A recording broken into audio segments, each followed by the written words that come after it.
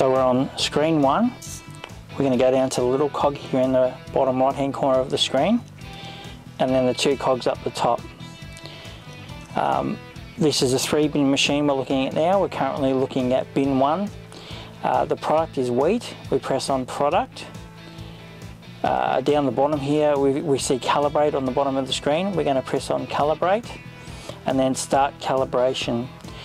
Up the top here in the calibration screen we've got calibration amount, and this is the amount of weight we want to collect, which is 5 kilos.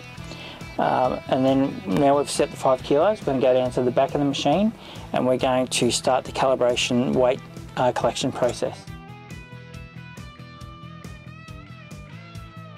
Okay, so we've set up the tractor, we've told it we want to calibrate 5 kilos of product through the meter box.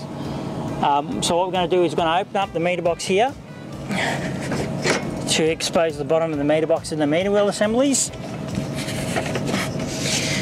We're going to put in our calibration tray.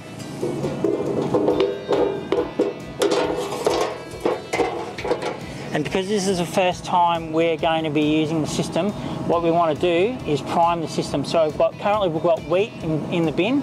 I'm just going to push the button here for a second, and that's going to start the system up. Just going to give it a few seconds. We're going to stop the system. We're going to take out what we've collected. So what we've done basically there is prime the system. So currently we've pressed the run hold button. Our meter system is now calibrating, and it's going to give us our first sample weight.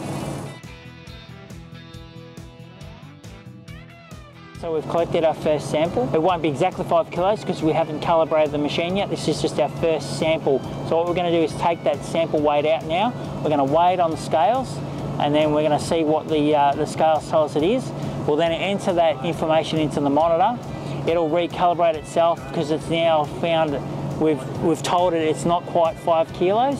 It'll then rerun a calibration again. We'll come down here, rerun the calibration weight with the scales, and hopefully we'll end up with 5 kilos exactly. So we've collected our sample weight from the seeder. We told the monitor we wanted 5 kilos. This is our first weight. So what we need to do is find out what exactly the machine's put out. So we turn on our scales, we get our tray, make sure it's tidy, empty, tear out the weight so it's at 0. Then we're going to add the product that we collected into the sample tray.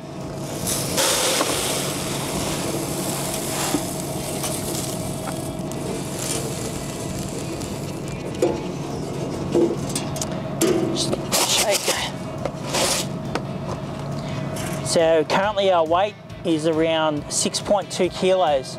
So now what we're going to do is go and tell the monitor that we've received a value of 6.2 kilos, a weight of 6.2 kilos from the seeder, even though we wanted 5, and then the system will calibrate itself, and then we'll rerun the calibration again.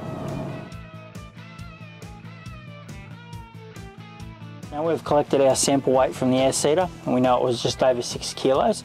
So we're going to tell the system we wanted 5, but you gave me 6.1 kilos.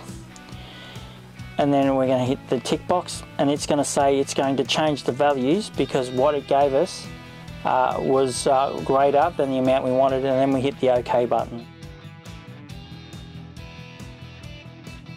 So we've already gone through the process of calibrating the first time. We asked for the system for a weight of 5 kilos. It gave us a weight of over 6 kilos. We've gone and entered that information into the system. Now we've recalibrated it again, come down, collected our sample weight. So this is our second sample weight. We place the sample into the container.